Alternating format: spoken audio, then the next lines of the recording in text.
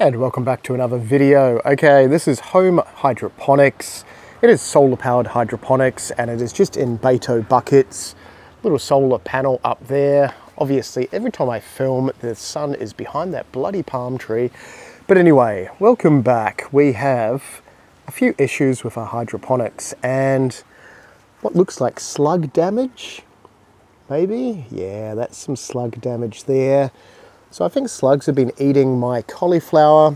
This one's not going too well. It was looking okay the other week, but it's kind of crashed and burned. And this one here has some major issue with it. I don't know if that's something eating it or lack of nutrients or something like that.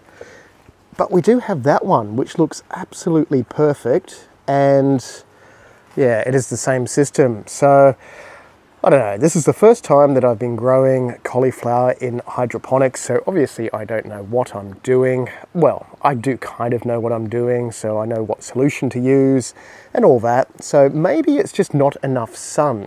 But saying that, we are sort of in the middle of the day. The sun goes all the way over there, then all the way over there. So we do get a fair bit of sun in this cage. And yeah, why would that one be working so much better than those ones? But I think it is what it is. Yeah, so I don't know if that's actually going to be any good. Googling it has told me a few things about, you know, lack of nutrients and all that sort of stuff. I just don't know. Not too sure. So if you've got any suggestions or what have you, comment down below. pH of the water seems to be vaguely in where it should be, and yeah, there's enough nutrients in there when I check it with the bloody meter and stuff, so I don't know. That looks like it's a totally different problem than that one. So yeah, anyway, and I think out of all those, this one didn't develop a head, and now that it's starting to heat up, unfortunately I think it's going to be too hot to grow cauliflower because we're in the subtropics. And yeah, my purple one didn't really produce a head. I think it started, but I don't know. And because it's a different variety, I'm not too sure if they just get taller like it has before they produce the head or not, but not really holding much hope for that one. But we did kind of get a cauliflower there, kind of, sort of. But yes, anyway, any suggestions on what it possibly could be with this? I don't think it would be lack of nutrients, since it's the same actual system and you would expect them to all look dodgy, but 2 out of 3 is probably not great, is it? Look at that. I'm sure that's some sort of damage. It's probably, wouldn't be mites because I think we're a little bit too cold for mites at the moment, but who knows what it is. Anyway, while we are here, I thought I would show you not these little iceberg lettuce, which are pretty much just growing in dirt. I know it sounds exciting because where else would you grow lettuce? Well, you would grow them in hydroponics like we have here. Now these were going really, really well until the storm hit, and then that damaged a fair few leaves. And now we have blazing sun hitting them. It's still winter. We've got another month of winter before it starts to heat up. So yeah, once spring hits, that's the end of lettuce. We're not going to be able to grow lettuce. It's just going to be too bloody hot. But look at my control. That is my control, which is growing in dirt, the same as the ones you just saw. And these are the hydroponic ones. And I know, I'm going to upset it. Look at the roots on that. That is the difference in size. That is crazy. And again, it is just hydroponics, and it's solar paneled hydroponics. Solar paneled, solar powered hydroponics. Pump in there, pumping the nutrients through that little pipe and back in. Yeah. I think this is probably the last lettuce crop I'm going to do because I have way too much lettuce with the Beto buckets out the back and yeah, the crack key method and all that sort of stuff. There is lettuce freaking everywhere. But I thought I would just do a video if anyone is quite aware of what on earth would be wrong with the cauliflower.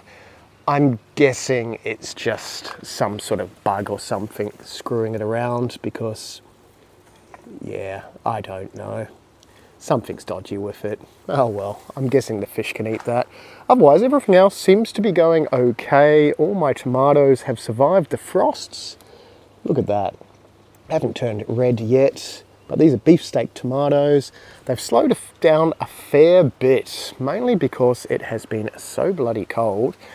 Not freezing cold, but yeah, it's been cold though. And we've got a fair few of them growing, so hopefully we will have, oh, these ones actually starting to change colour. That's a bit of a shame, seeing they're so small. But they seem to have got pollinated in the cage. I'm guessing the wind has just pollinated them. We should have at least one crop of tomatoes here. All the Beto bucket tomatoes and stuff like that around the back are going well, and they're starting to turn into tomatoes. The Beto buckets kind of got a little bit trashed in the storm, unfortunately, so yeah, we didn't get many more of these actually get pollinated, but the few that were pollinated beforehand are starting to look like tomatoes.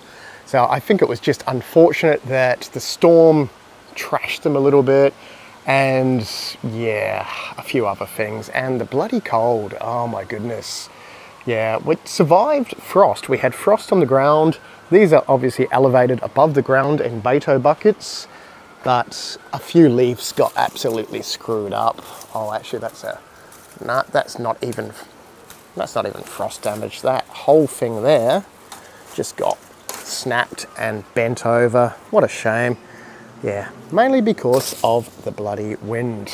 Yeah, when we get storms, unfortunately, and yeah, it was a fun storm. So a few have survived. Anyway, that is that. The lettuce, now the sun is starting to absolutely kill them, so I need to move them out of the sun, which is pretty easy to do. I'm actually going to move them over here where these other crack key method buckets are, and we have some tomatoes. Oh, look at that. That came straight off the vine. Yeah, so that seems to be working. I have not actually done anything to these apart from plant them and, yeah, remove a few leaves that were mite damaged and stuff like that. But we have a whole heap more there and there. I just had to move them a little bit safer under cover, and the storm didn't wipe these ones out. But obviously, yeah, you just have to be cautious about any other bloody plants outside when there's a storm. Exciting stuff. Anyway, back to the rest. I thought I would just do a small update on some of the hydroponics. Yeah, any suggestions on that would be wonderful. If you do like garden videos and stuff like that, feel free to subscribe and yeah, comment in the comments, because not many people comment, and thank you very much to the people that do comment. But look at that, Cape gooseberry. That's exciting. They managed to actually, or I managed to have this survive another year. And I don't know if you've ever grown these before, but there's these bloody, what's it, 5-striped or 7-striped potato beetles. Oh my God, they don't eat potatoes, but they completely wipe out Cape gooseberries. And this is the Australian version. I think there's a different Cape gooseberry overseas or something like that. Correct me if I'm wrong, but yeah, there's a few different types of plant. They call it Cape gooseberry. Cape gooseberry. Yeah, it did get really, really high, but I trimmed it down just before winter, and now it's starting to take off again. But anyway, otherwise, we have a whole lot of tomatoes we are going to sort out. Don't know if that, yeah, that looks like some sort of bug damage. Little buggers. It looks variegated, but it's not. So I'm going to have to deal with that soon. And while we're quickly here, I am sorting out a new hydroponic area here. So this is going to be undercover. I'm going to probably replace this with something a little bit clearer because it's just old roofing. Yes, I don't want them out in the open because they're going to fry, but I'm just going to hook these all up, have the water recirculating, and hydroponic aquarium plants, I think. Yeah, I'll see if I need to put lights on top or not, but I think we'll be pretty okay without lights in there. Anyway, just a short video to say what on earth is happening with that. This is working really, really well. I think I'm going to replace these in another week or two with something else, something a little bit more sun hardy. Any suggestions, comment down below. That would be wonderful. And yeah, we will see you in the next video. Thanks heaps for watching.